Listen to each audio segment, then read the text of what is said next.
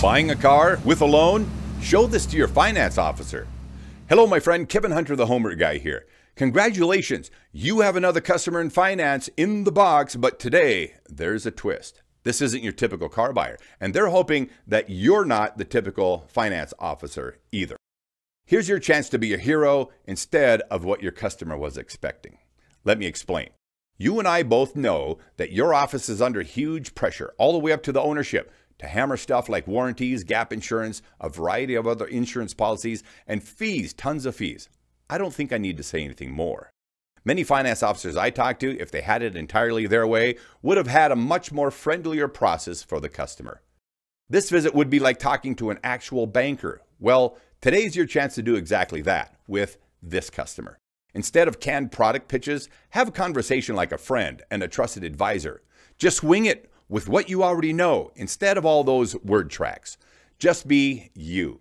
After all, you have tons of resources at hand and we both know it. Why not use your resources this time for the honest benefit of your customer?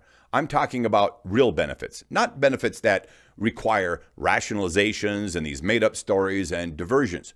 We're talking about 20 to 30 minutes and they're out the door, not that 2-hour marathon that can easily happen at other dealerships. I know you're tracking with me because literally every former finance manager who reaches out to our channel says they'd much rather have it this way, so here's your shot. I do have a couple of suggestions about the actual loan. The interest rate this customer deserves, it's right on the approval directly from the bank.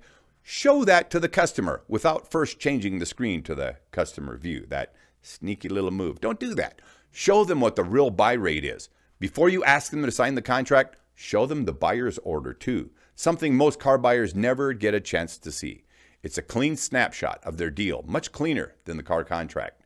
Give them a chance to look at it without undue pressure or telling them what they should be looking at. You see, the elephant in the room is that no finance officer should be trusted. Does it have to be that way? No. You can be the exception. Think back to a time when dealers first started offering in-house financial services. There wasn't a stack of fees. There wasn't a boatload of products they shoved down people's throats.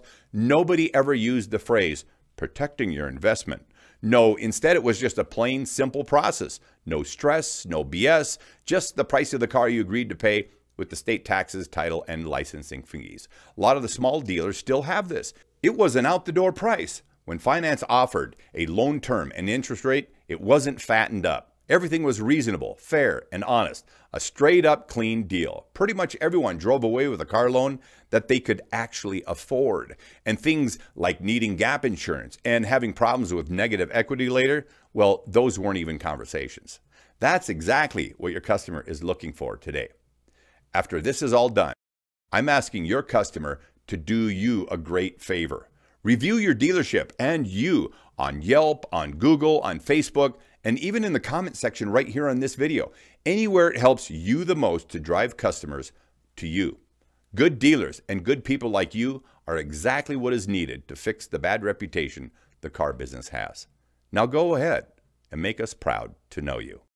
I'm Kevin Hunter, the Homework Guy, looking forward to being a part of your success story.